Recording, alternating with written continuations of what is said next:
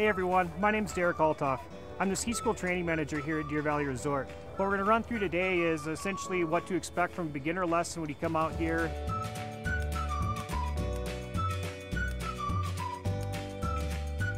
So the first step in learning to ski is doing some flat work. So walking, sliding, wedging, and stopping. That's step one.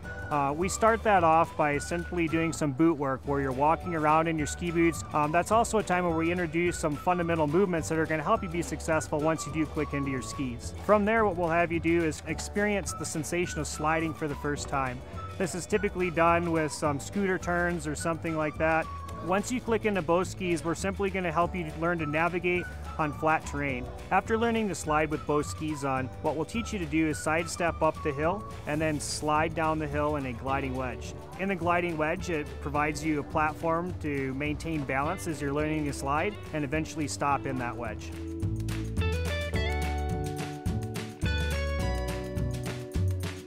After mastering the gliding wedge and learning to stop, you'll head into the green conveyor area where you'll gain ownership of speed control in a wedge and also learn your first turns.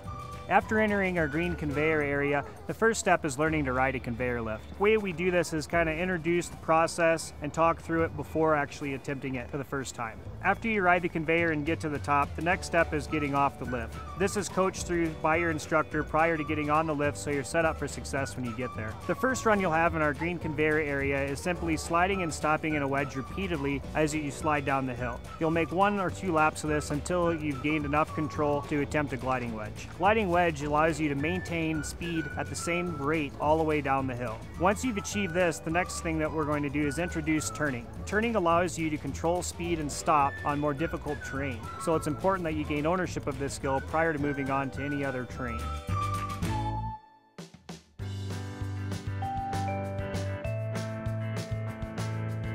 After learning to turn on our green conveyor, it's time to move on to the yellow conveyor. While skiing off the yellow conveyor, you're going to master turning and begin to use turn size and turn shape for speed control.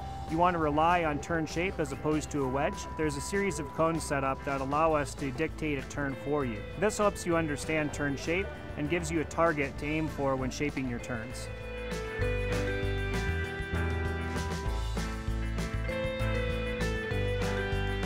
After mastering your turns on the yellow conveyor, we'll move up the hill to our blue conveyor. In the terrain off of our blue conveyor, you'll master turning on your own. Here we don't have cones to turn around, so it'll be up to you to shape your turns to control speed and stop.